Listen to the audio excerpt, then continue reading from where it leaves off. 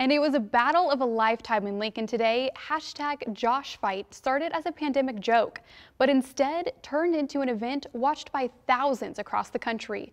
Reporter Yusuf Nasser takes us to Lincoln for the unusual Josh fight that brought people from all over the country.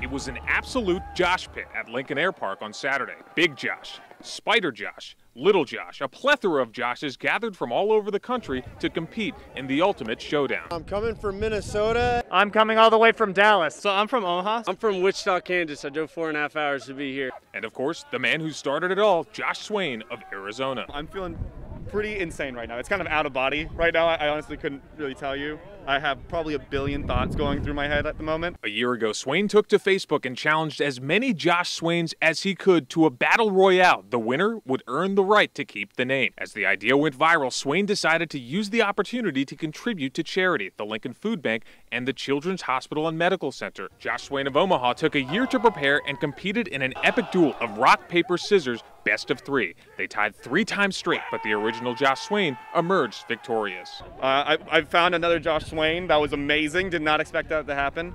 And I came on top. That's when the real competition began. Joshes from all over gathered in a circle to compete in a noodle fight.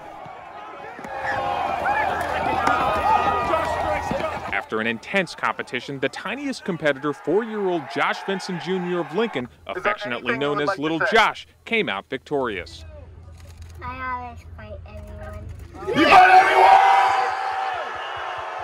Little Josh spoke with Channel 8 after his victory. How much fun did you have out there today? A lot of fun. A lot of fun.